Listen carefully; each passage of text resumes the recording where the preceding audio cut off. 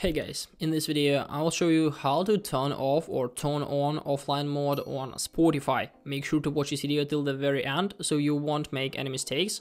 Leave a like and subscribe to my channel, this is the best support for me. There are two ways of how can we enable or disable offline mode on Spotify, and the first one I'll show you right now. We need to open our Spotify and then just simply click on settings in the right top corner right up here.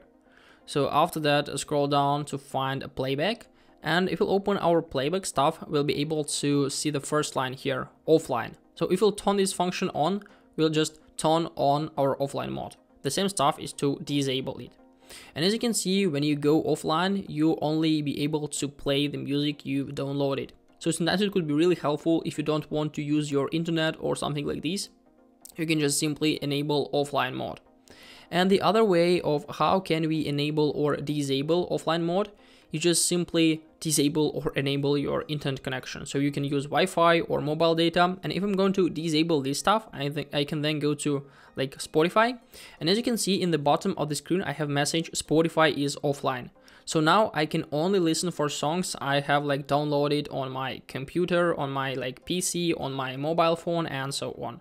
And sometimes it could be really helpful if you don't want, as I said, to use your Wi-Fi or mobile data. Hope this video helped you out. Leave a like, subscribe, and goodbye guys.